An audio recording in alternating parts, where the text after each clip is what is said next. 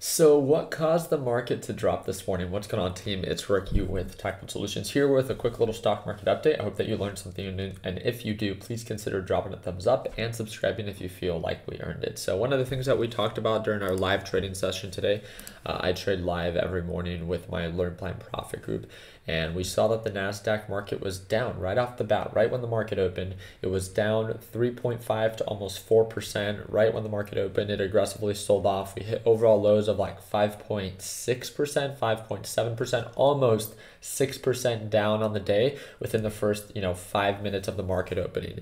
With that being said, it's like, what is causing this selling pressure? The NASDAQ was down 1.7% as the overall index, and the S&P 500 was down 2%. But one of the biggest contributors that I saw that was actually bringing down the market were Tesla's numbers. So Tesla's numbers were the lowest since last fall.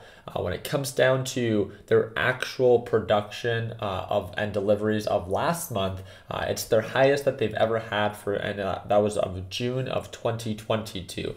So although Tesla had one of its highest production numbers and deliveries in 1 month, it's their overall expectation for the months to come. It's kind of like when a stock reports an earnings, right? The earnings for the previous quarter is one thing. There's an expectation for that. But there's also the expectation to continue to do better. And that's where the guidance comes in. And the reason that Tesla is having these issues is their China location, their China plant that, really does alleviate a lot of the pressure and the stress from their Northern California plant. And that Shanghai plant, because of the COVID restrictions, has been pretty much shut down. So although they did great for the month of June of 2022, they had huge goals for overall 2022 and continuous growth, right? If I'm not mistaken, they had 7 consecutive quarters where they were beating month over month their production and delivery numbers. As of now, again, this is a negative catalyst, and this is why we're seeing the market dropped a little bit more than I would say we expected coming through that 3-day weekend. When it comes down to consumer sentiment, now going back to kind of the Federal Reserve, one of the things that we need to understand is right now the consumer sentiment is very, very low, meaning that they don't have a lot of trust in the Federal Reserve to them actually getting to that target of 2% inflation that they're working towards. Right now, inflation is still north of 8%, and this is something that we're going to talk about in tomorrow's Fed minutes, or at least see how the market reacts about it. So make sure that, again, you stay tuned to that, because we will be live streaming when Jerome Powell and the overall Federal Reserve meets for those Fed minutes. And again, that is at 2 p.m. Eastern time. Just make sure that you give yourself about 30 minutes to an hour of time for that live stream, because it does take some time, and sometimes the market does react, sometimes it doesn't. And again, that is 2 p.m. Eastern time. One of the other things that I quickly want to talk about is why is the idea of the recession such a concern. One of the things that we have to understand is that right now, such as the S&P 500 is down 21% since previous all-time highs.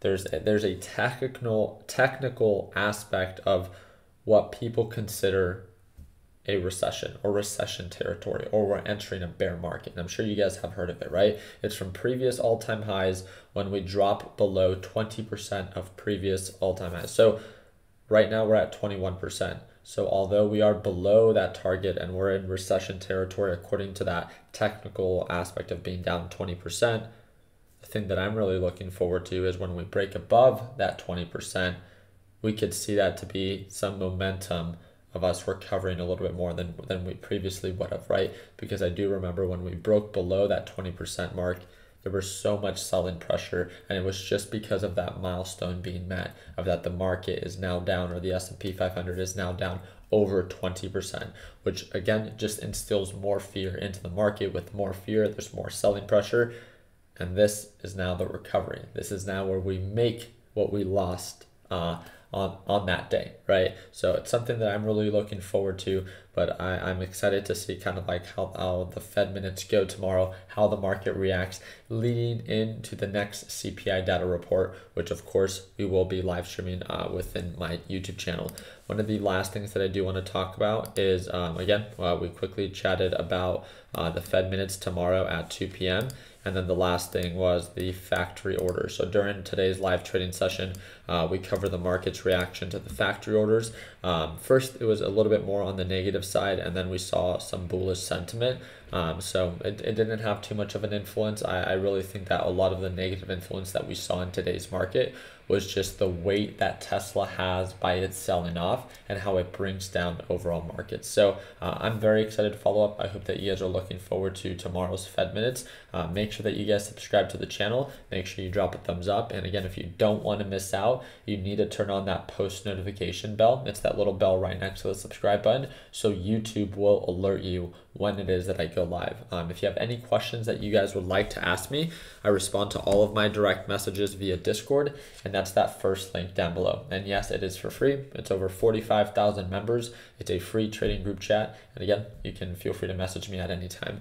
You heard me talk about them in this video. It's my Learn Plan Profit group. They're the only team that I work with on a closer basis, and they get to watch me trade live every single day. So if you would like to see what it's like to watch me trade live, my entries, my exits, my stop loss, my thought process, again, this is the only team that gets to exclusively see this every single day right at market open. It looks like the market's already beginning to recover, so I'm gonna have to post a quick little update. So I appreciate your time. Hope that I earned a thumbs up. Please consider subscribing, and like always, let's make sure that we end the year on a green note. Take it easy, team.